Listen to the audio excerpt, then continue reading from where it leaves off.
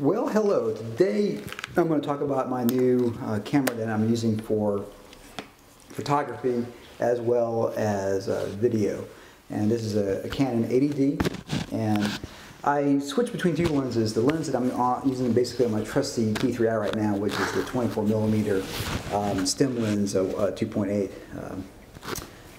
and this here is the kit lens for the higher end cameras. Is a 105mm constant f4 zoom lens. So it has that nice L package of quality lenses that Canon puts out. And it's a lens that's been out for a while, and people just love it for video because it does have that. I can be at 24mm and then go to 105, and the f-stop would be the same. So far, full wide open at 4, the photos look good, the video looks good, and 5.6 looks really sharp as well. So I'm really digging it. Let me talk a little bit about the 80D here. Well, the 80D has a couple things that really make it easy for the filmmaker. One, this was the killer app for the T3i, and I think in a lot of ways for the 80D, 70, 60D as well, is that screen there that I can flip out. 24 megapixel for photos. It has a new version of RAW, so the one downside is that I can't use the older version of Photoshop that I have. I have to actually convert it from the RAW files to a digital negative to be able to use it in my version of Photoshop, which is kind of sad in some ways, but I understand that Photoshop updates its software, and I already bought that software, so I'm not going to switch to the Creative Cloud anytime soon. It does everything I want to do. It's a one extra step. It's a little bit inconvenience, but what do you do? My T3i, of course, is old enough that the RAW worked with the Photoshop. So that's one thing I didn't realize at the time. Some of the really big positives about this camera for both photography and video work. One, has where you can put a mic in it, but it also has a headphone jack, and that's like the first thing. It's like one of the first DSLRs that kind of have that. It's funny, a $100 Canon little prosumer camera had both a mic and a headphone jack for years, and you'd think a camera that costs a whole lot more that they could have put that in, but they finally did. It doesn't have a clean HDMI out, but that's all right. It does have a spot there for do some remote shooting that way. I used to use a little remote here. Unfortunately, this works with my T3i and my 80D, so I didn't have to get another remote with that. The battery is a little bit different. It's a different shape of the battery, and not like this. It didn't shoot out like my T3i does. I mean, when I open up the case, the battery just like shoots out. In this particular one here, I just opened the case there. It stays there until I basically hit this little switch there, and basically the battery looks like that. And I've shot a lot of photos with it, shot a lot of video with it, so I can, for the most part, I went on a photo shoot. I shot basically all day, and I filled up a 32 gig card of video footage, and I didn't run out of juice, and I even switched to another card. So I was able to go a pretty good long time with that as well. It does have ability to do time lapse with the video functionality, so that way the shutter isn't hammering down. Apparently these shutters have like 100,000 life of the shutters before it supposedly fails and whatnot. And my T3i, I had so long, I may very well have taken 100,000 shots with it, and it still works. But it is nice to do some time lapses. There's one downside if you use the time lapse that's in the video mode, that whatever focus you had, whatever exposure you had, that's what you got. So if you're trying to do a nice little morning to a sun or a sunset or a sunrise, obviously it's whatever you set it at, that's where it's going to be at. So you have to kind of plan it out, I guess, if you wanted something different. But I've shot some really cool time-lapse things with this already, and not have to carry around the extra piece of equipment, intervalator with it, so that's nice. I do like that it uses an SD card. It would be cool if they would have had a slot for 2 SD cards, but they didn't, so got the SD card there. I like that over the compact flash because it's cheaper. You can just get them everywhere, and they seem to be dependable. I really haven't had hardly any problems with the SD card as well with it. One other thing that I didn't think I would care about as much is the touch screen. I can do focus, and I already made a video about that. That basically I can rack focus with the camera, and it works really with a stem lens. It works fantastic. With this one here, it doesn't work as well. It basically just kind of racks as fast as possible, and I might be doing something wrong with it. You can't have it on face mode. Basically, you need to have it on the mode. Let me make sure I'm calling it right. So it's the AF mode with the square basically, and that's the mode you need to have it on. If it's on the face, it won't work for that. But it's nice that I can hit a clock like I did in that video, and then click my face, and then it goes right to focus. So if you ever try to pull focus, sometimes you get it, sometimes you don't, and especially when you're doing a one-person operation, it's nice that I could have that as an option. And a lot of times when I'm shooting video by myself, I can click on the camera and just, when I have the camera facing me, and just click on me, and then click on the background and click on me to get in focus. So whatever I'm talking about, I'm talking about the Batmobile, that's in focus, and I click on me and slowly goes on focus on me. And with the 24mm stem lens I got, and I also got the kit lens, the 18 to 55, it can do that. I wanted a little bit more robust lens for video work, so that's why I got the 24 and the 105 lens. This is the brand new one. The brand new one has the stem, the STM part of it. Anyways, trying to save a few bucks and still get a quality lens, and it works for what I'm going to be using it for. When I'm shooting some documentaries and need to run and shoot, run a gun, I don't have to worry about changing lenses. This is 24, decent wide on a crop sensor, and 105. It's decent enough. Today I was at a concert and I took some photos, wide shots, and zoomed in enough where I was able to get several players all in one shot. So, and I was pretty far back, and obviously I got legs. I can get up and move around if I need to get closer shots than that. So I do like that the ISO for photography goes a lot higher, and also the same thing for video mode. However, even to me at 1600 ISO, there's enough grain in it that I wouldn't want to use that too often. I think for me that's passable. Now again, I haven't been playing with this as much, but that seems to be, at least seems to be passable. For video mode, yesterday I shot something at 3200 out there. It worked, especially if I got a light on me. If I'm in focus and I'm lit well, it looks fine. And the background, I'm sure, is a little bit noisy on it. It's a really good camera. I mean, I can see why folks use this a lot. I fell in love with lavs. I've been using the lavs a lot lately, and I think you probably noticed my audio has increased tremendously. I can be outside by the fire hydrant when cars driving by, and you can still hear what I'm saying, which is really amazing. And just one more little extra wire to play around with. I've seen folks that put the shop mounts on here. I'm just kind of convinced if you're just doing one person talking, just put a lav on somebody and pay 20 bucks for that one lav and turn it on, and you're ready to go, and it works really well. So I recommend this 80D. It doesn't do 4K, but let's be honest, who has a 4K TV? Who has a computer that can cut in 4K? Really none of us right now. Or you can throw your stuff on the internet, on YouTube, then 2K is enough. 1080 is enough. You don't need, I mean, how much K do you need? 4K, 2K, 20K.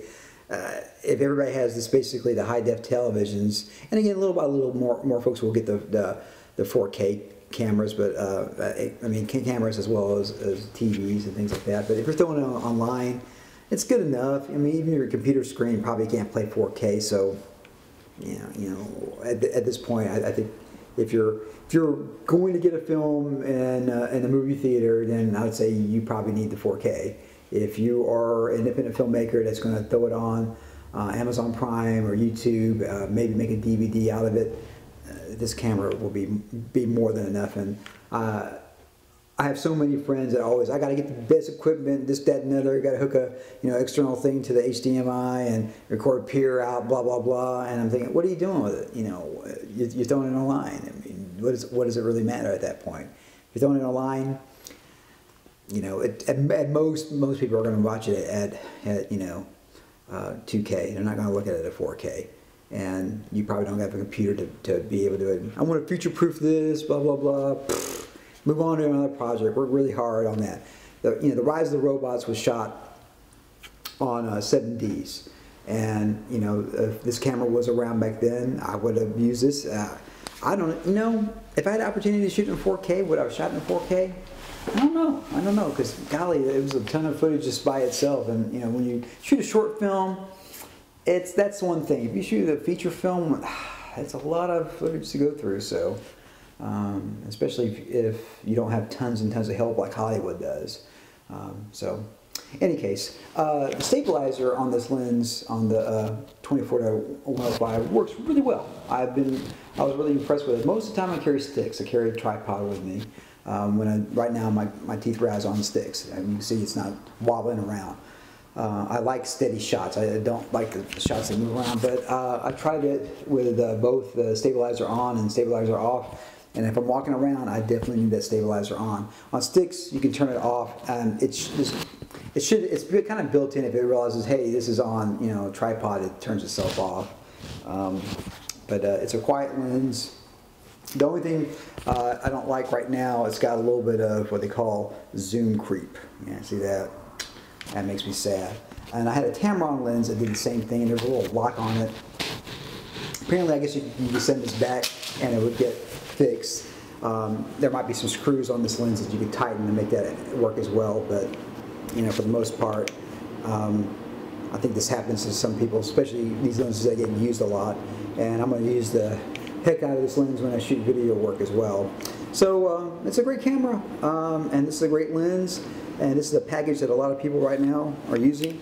Right now I got the lav here hooked up to the T3i, but normally it's plugged into the 80D. And you pretty much got you a nice independent film documentary kit ready to go. I've seen documentaries shot on the 7D that look fantastic, and a lot of it has to do with lighting and how your frame is shot and how interesting your documentary is as well. So if you get to the point where you need all this fancy gear, you might should ask yourself, do I got a story that I'm trying to tell? And if the answer is no, then maybe you should work on the story more so than trying to become a gearhead. And because you can spin yourself into serious debt because all the cool toys out there. What do you need to tell a story? You need a camera, you need a lens, you need a light or lights, and you need some way to record audio. That's it. If you use the manual on, and that's the nice thing on here as well. I can see the levels on here when I'm in video mode, and so I can look at that way even if I don't have headphones on. And that's really a nice feature right now. I can even see it right now as I'm talking because of the built-in microphone right there. It's actually showing me the levels. So the one thing I don't like, my T3i, I can take a photo make sure I got exposure right, and then hit the other button and record video. This has a button where I'm either in photo mode or I'm in video mode.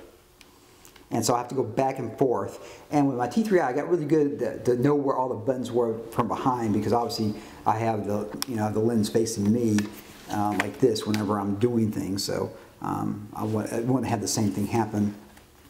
And I've gotten, in the few weeks I've gotten this, I've gotten a lot faster at finding things. So one thing, this button here is kind of spongy. The start stop button, it's a little bit spongy, and so if you want to see when you're on camera mode, you want to see it in the viewfinder, you got to hit that little button there. So hopefully it lasts for a long time.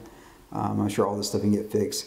With this lens here and this body here, it is weatherproof, so that is nice. I do got a little UV filter on the lens there, and so far, that's how it looks without the hood. But I figure since the hood came with it, makes it look cooler in some ways, I guess. I think it looks cool. So this is a really good package. I would recommend this package, especially if you're. One thing nice about it is that I've gotten used to DSLRs. Some of these big 4K cameras, man, I don't want to carry around a 30-pound camera. I'm exaggerating a little bit. This is big enough here. With this and the stem lens, the 24 stem lens that I have, it takes up hardly any space at all, and that's a great system to carry around. This one here is a little bit heavier, of course, because it's a zoom lens, but this is not too heavy for me. I can, with the stabilizer on, I can go without a tripod, or take my tripod and make it into a monopod. I'm gonna get some really good footage. So I do recommend the Canon 80D. As y'all know, I love my T3i. I still love it. It's still cherished. It's still got a place in my filmmaking arsenal. However, it was getting a little bit long in the tooth for a couple of things, a couple of reasons. And the bit rate on here is more the ability to do 60 frames at 1080. It's kind of cool, you know. And the time lapse was another thing that I really like as well, as a possibility for doing some cool filmmaking type things as well. So it's a good camera, and I don't know what else to say other than if you're looking for something, that's why a lot of these vloggers are using this camera. A lot of independent filmmakers, a lot of people that do documentaries. It's a fantastic setup.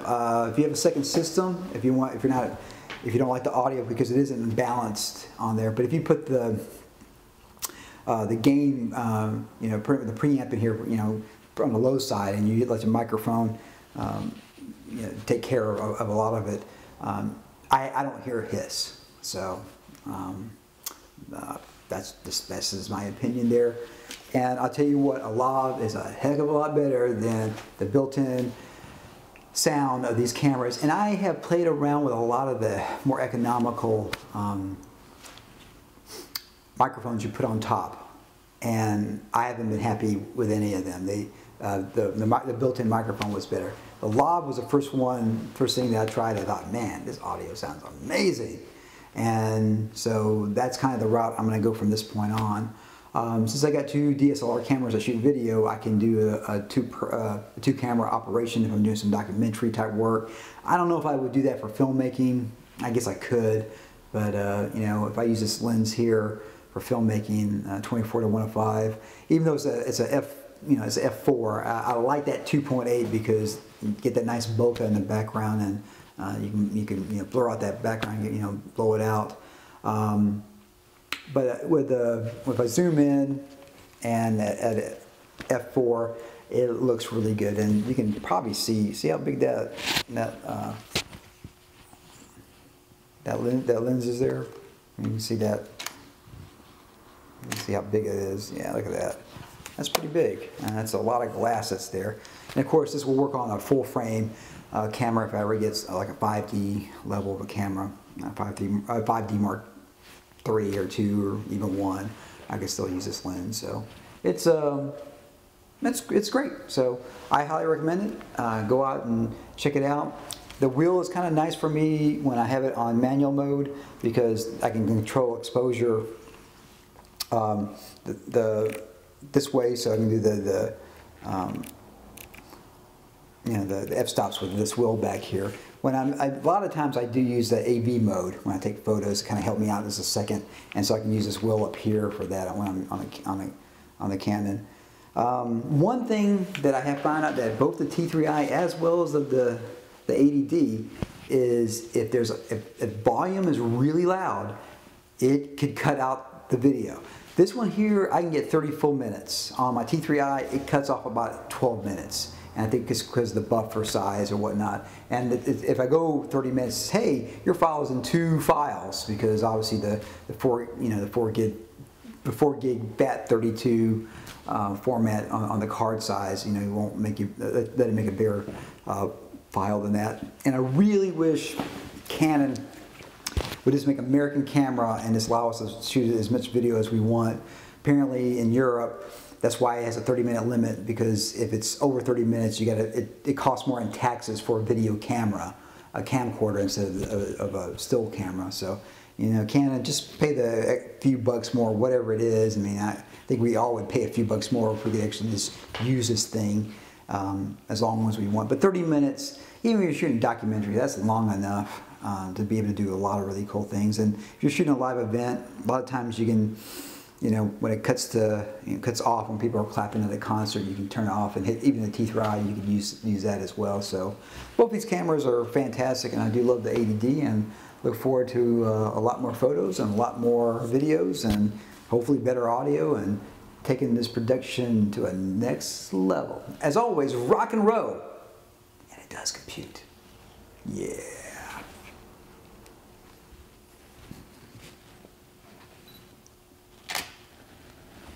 Compute that.